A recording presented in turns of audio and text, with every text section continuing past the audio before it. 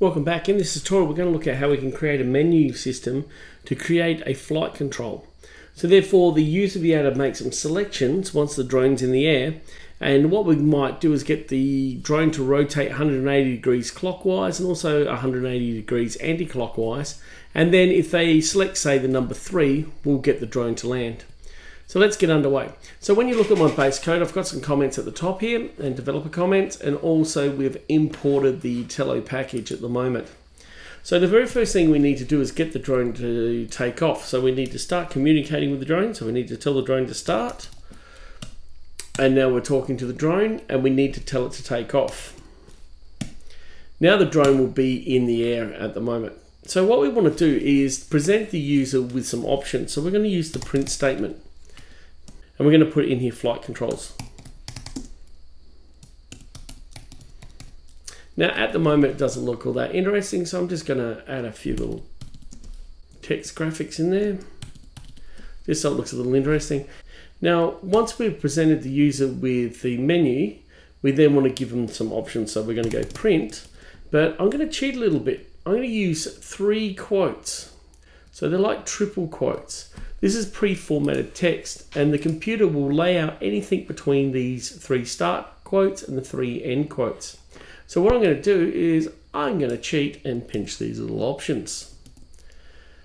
And I'm just going to remove the little hash symbols at the front because that will stop my drone from, or the program from running. I'm going to highlight them all and then just tab them in so they're not hard up against the border here.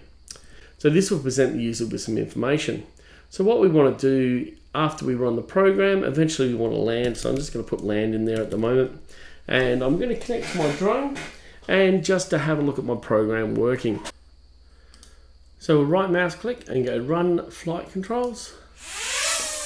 Now the drone's taken off.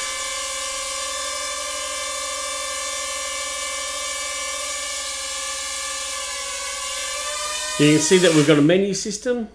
And what we need to do now is actually ask the user to enter in an option here. So what I'd like to do is take in an instruction. So I'm going to create a variable called user instruction. And that's going to be equal to the input from the keyboard. And I'm going to ask the enter drone instruction number.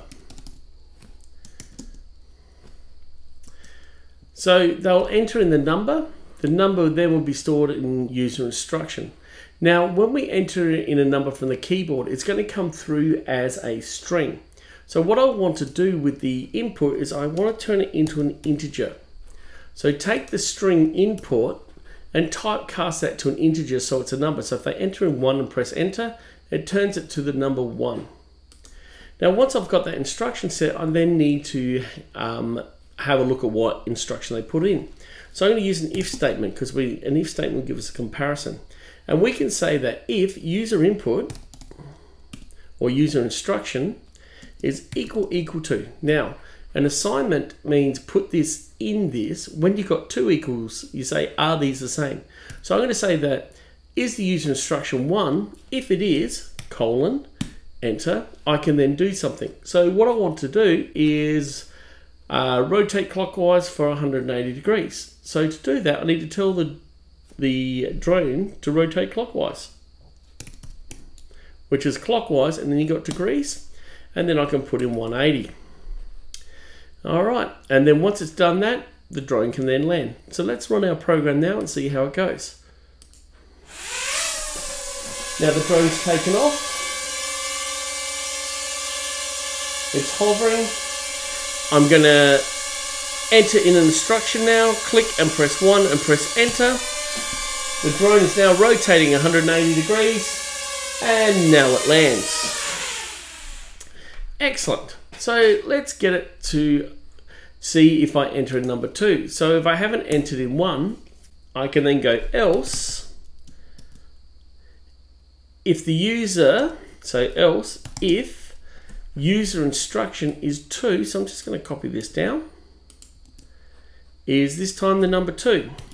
So if it is the number 2, we want to rotate anti-clockwise. So I'm going to press enter. Just move that down, press enter here, and then I want to go anti-clockwise. Anti-clockwise, and I'll go 180 degrees.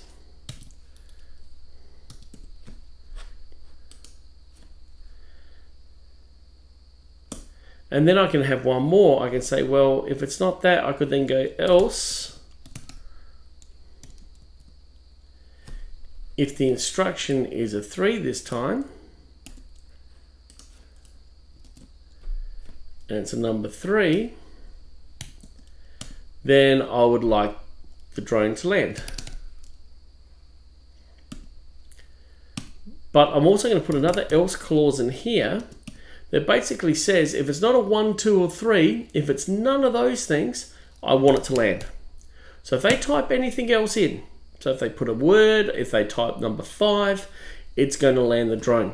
So let's see if our menu system's working and I can get the drone to rotate both ways and then land. Let's hit play on our program. The drone's taken off. It's now hovering in the air. It's asked me what would I like to do. I would now go number 2. It's now rotating the opposite direction to 180 degrees. And then we'll land again. Excellent. So the last one I need to do is take off and land. So let's run the program one more time. Once it's hovering, I'm going to tell it to land by pushing 3. And the drone lands. Now, if I want to keep running this instruction set until it's finished, I need to put this all in a loop. So what I need to do is come back up to the top, and after the takeoff, I then need to go while user instruction is not equal to 3, do the following thing. So, and because all this has to reside inside the while loop, I'm just going to go all the way down to the end of the program and push tab. So now all that code sits inside this while user instruction. Now it doesn't know what user instruction is at the moment, so I need to set user instruction. So up the top here, I need to go user instruction is equal to 0. So because it's 0 here, so we put 0 into user instruction. While user instruction is not equal to 3, because it's 0, it's not equal to 3, so it's going to run this code. It's going to go through, show us the menu. We should be able to rotate clockwise or anti-clockwise. But if we enter a 3, it stores that, and next time it goes back up, it goes, while user instruction is not 3, well it is 3. Make sure you land and the program ends. So let's test our program now.